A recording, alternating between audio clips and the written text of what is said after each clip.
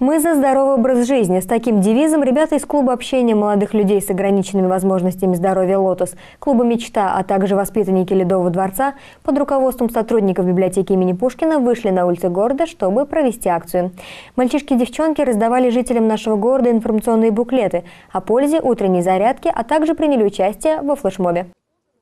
Велотренажер и библиотека – это уже заинтересовало ребят, которые с нетерпением ждали начала уличной акции. Мальчишки и девчонки из клуба «Мечта» и юные хоккеисты из Ледового дворца выступили пропагандистами здорового образа жизни. Но для начала им самим предстояло ответить на вопросы тематической викторины. Затем сотрудники детской библиотеки предложили ребятам испытать свой организм и, крутя педали, отвечать на более сложные вопросы.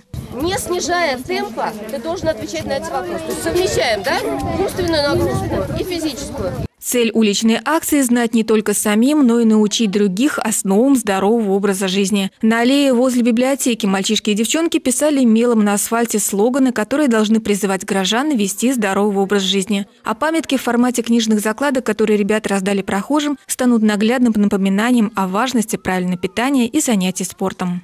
Они касаются пользы здорового образа жизни и утренней зарядки. Потому что на самом деле утренняя зарядка очень полезна абсолютно всем, и людям старшего поколения особенно. Впервые к акции присоединились активисты клуба общения людей с ограниченными возможностями здоровья «Лотос». Ребята рассказали детям о том, как важно вести здоровый образ жизни, и поиграли в игру «Мое хорошее дело сегодня». Хорошее дело нужно делать, нужно поддерживать, и когда это делаешь совместно, получается еще лучше.